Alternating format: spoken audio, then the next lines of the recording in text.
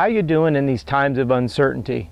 You had a really good build-up during the winter, only to find that your early season races evaporated right before your eyes.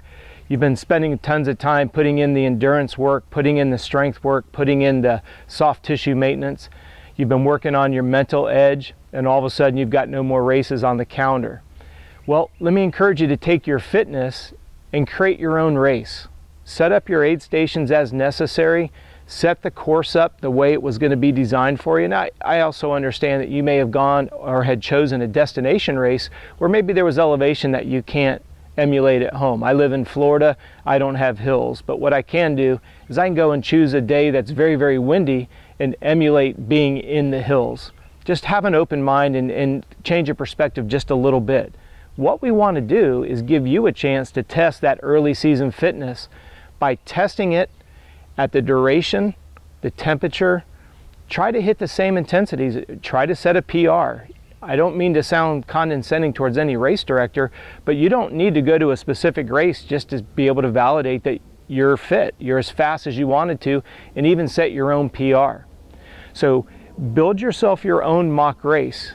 Now, when you're done with that race, take the time to break it down. If you follow me for any period of time, you know I want you to break down every event into what went good and what didn't go so well. And then of the elements that didn't go well, subdivide those into what you can control and what you can't. The things that you can control, simply fix them. The things that you can't control give you a blueprint on what you need to be focusing on in training. Now we're going to take it a step further. As the calendar is starting to open up, go ahead and choose some of the late season events.